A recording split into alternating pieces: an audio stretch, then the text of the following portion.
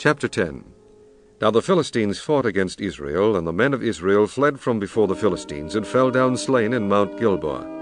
And the Philistines followed hard after Saul, and after his sons, and the Philistines slew Jonathan, and Abinadab, and Malchishua, the sons of Saul.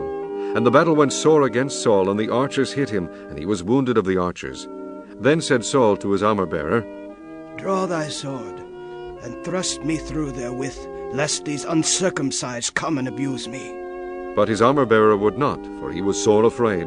So Saul took a sword and fell upon it. And when his armor-bearer saw that Saul was dead, he fell likewise on the sword and died.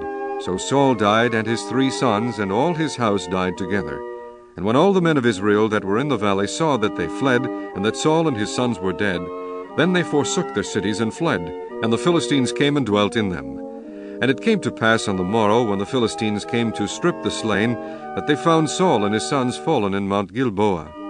And when they had stripped him, they took his head and his armor, and sent into the land of the Philistines round about to carry tidings unto their idols and to the people.